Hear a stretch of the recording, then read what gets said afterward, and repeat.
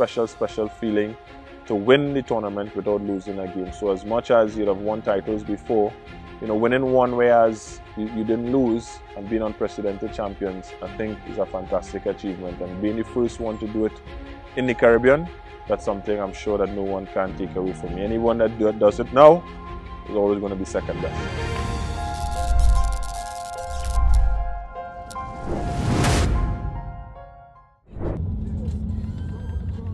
And she's also got a photographer. For those who don't know, there's a guy by the name of Shah Rukh. Bollywood. If you don't know who Shah Rukh is, come out from under that rock. Go ahead. Second highest paid actor in the world, not only in India but in the world. Right? So the biggest superstar in India, Bollywood, as I mentioned. He also the owner of the TKR team. Correct. Here in Trinidad, the owner of the Calcutta Knight Riders team in India. He's on a plane on his way to Trinidad at the moment. For the opening match tomorrow. So he's going to be here.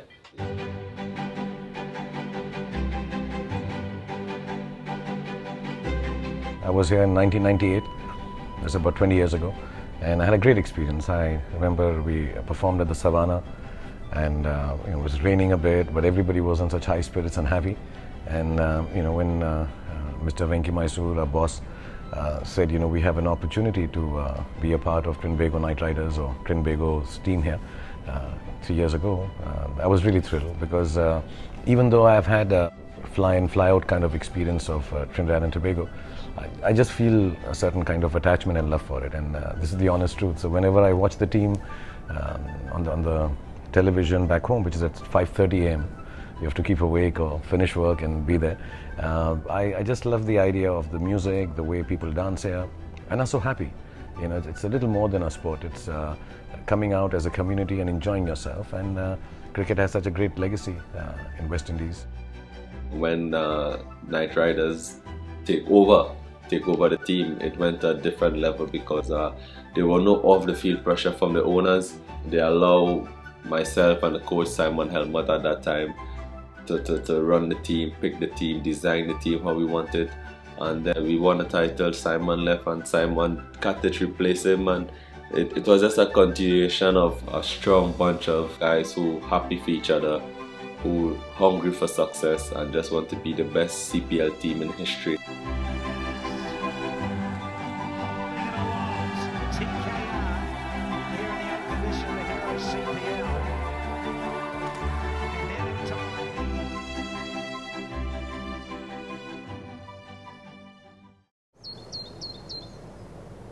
Playing cricket where you're comfortable always makes a difference. Playing for TKR was more comfortable because being home, the atmosphere, your family around, playing with guys you grew up with, had a big impact, and it was just a good vibe, a good atmosphere playing for TKR.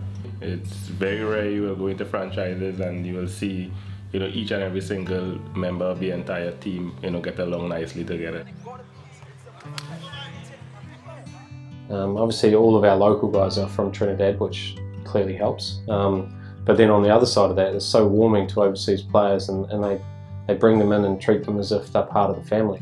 It's like a home away from home, to be honest, and I just feel so welcome here that I can just be myself, express my feelings, whatever, and we know how passionate the fans are in Trinidad and Tobago about their team, about the Knight Riders brand, about everything.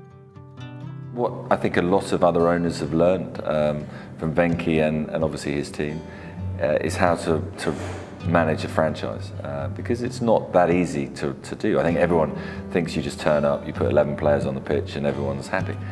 But there's a lot that goes into it. So actually it sort of raised the bar for other teams, which has been good to see.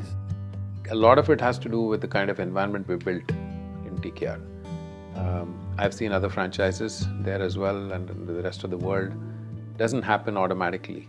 It's not an accident, it has to be planned. Look at the fans. They support us as Trinidad and Tobago. Yes, we are TKR, but they support us as it's a country team, not a franchise. Because if we lose, it's like Trinidad lose a game. Being a TKR supporter, I support very, very hard in every game. I have all my people there supporting. The 15,000 people there, they shout and support just as I do. So many people support TKR. It's like they love cricket so much, and the country, of course, so you can't describe the feeling. You feel like you're playing when TKR is playing. That's how much they bring the crowd into the game. 2017, 2018. Collectively, it's out of a fairy tale story. To come back and do it now under the banner of Trinbago Knight Riders was something really special. It was a first final at that ground. That was brilliant. We fast forward now to 2018, even more pressure to want to do it for a brand new trophy, to want to make it 3 times.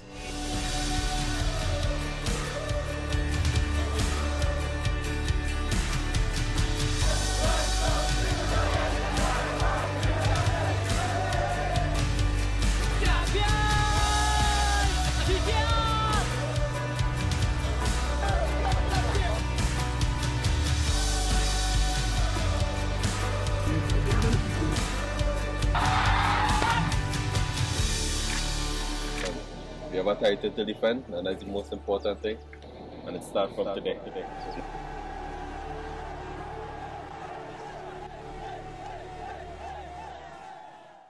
I think after the last season in St. Lucia, obviously there was talk about retentions and whatever. I had a conversation with DJ, and obviously it's no secret our friendship. He said, you know what, what's your plans? And I just threw the question straight back at him, what's your plans? And from there it started, and obviously conversations took place that the management to deal with in whatever aspect, and here I am sitting in front of you now, being a TKR player.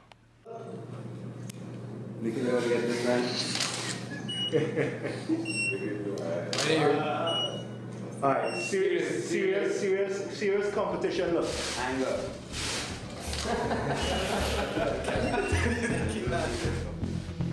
Fake news coming in that TKR captain DJ Bravo has been ruled out of CPL 2019 after breaking a finger at training.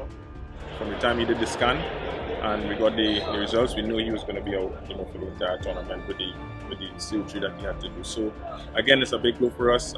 He was looking forward to captaining this team, bringing a couple of us local stars back into the fold. Even though I was out but due to injury, I still felt that we have a very good squad, and we have a good replacement in leadership where Pollard is concerned, and he has a natural leadership skills. Right through the season I keep telling him, boss, I came here to play cricket, I came here to enjoy myself, just enjoy the atmosphere, get that opportunity. Now I'm entrusted into this leadership role.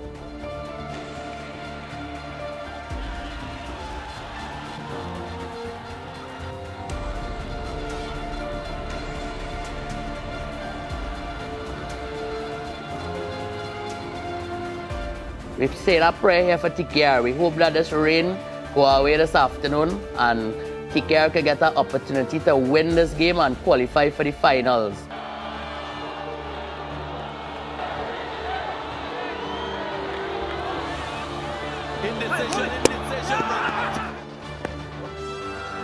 Finger goes up, Raymond Reefer strikes, and it's a big wicket of Sikuge Prasanna.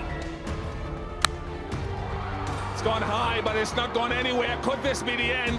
Could this be the end? It is the end. Alex Hales takes the catch. And number 3 is the figure. 3rd time that the Tridents have beaten TKR this season. And it's going to be the 3rd time they get into the finals of the Hero CPL.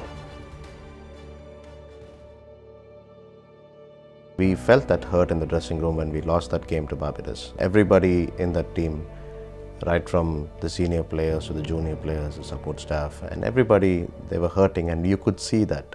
Very, very disappointed. As you rightly said, in the first half of the tournament, we played pretty well. In the back end, I didn't think we batted as brilliantly or as confidently as we can as individuals. And there wasn't a whole lot required other than just to remind ourselves that we are no longer champions and we need to go and get what was ours previously. And when I turned up here this time round, you could tell instantly how hungry the guys are. It's been a very long time away for cricket for most of the guys, in fact all of the guys. They all accept that this is the new normal, as we've said. And I've seen the professionals that they are come out and they all accept what we have to do and they're doing it. It was tough in the start, the first 7 days of quarantine, because we were not in quarantine before. It was our first experience in the bubble. But then after that we got to go to practice, and then once we started playing, the tournament started, so it was like normal. Tried winning game by game. Every game we won was like, it's getting closer and closer and closer, but we were confident that once we reach there, we were going to do it. Well, I see TKR as Goliath. They are the Goliath of this tournament. But like I said to my men, don't you forget David defeated Goliath. How long ago was that? That was a long time ago. But that's the confidence we have in the team. Everybody know before we left, we said whoever has to win this tournament has to go through TKR. That's what's left to do. The final of Hero CPL 2020, three-time champions, the Trinbago Knight Riders, and first-time finalists, the St. Lucia Zooks. Oh, it's a killer there, killer blow. Middle pole out of the ground, the rack attack. Oh, that is so Andre Fletcher. Yeah, Felter could sense it. Got 100 up in style. Picked up, doesn't have the distance, the man settles, and another wicket for Pollard. Make that 4. Zooks, 154, would feel that they're short of what could have been achieved. 4 runs.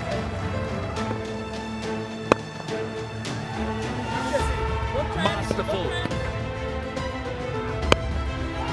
Have gone with the wind. Lendl Simmons again. This is a 6-hitting masterclass from TKR.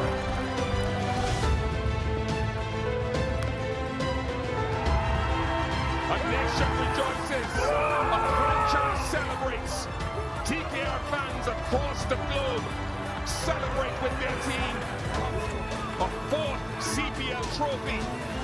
You know, we pride ourselves on being the best team in the Caribbean, and we did it with a whole lot of personality and a whole lot of professionalism. Being champions without losing a game is definitely unprecedented. I don't think it ever happened before, and I doubt it very much that it's going to ever happen again. 12 out of 12 Hero CPL 2020 pandemic year.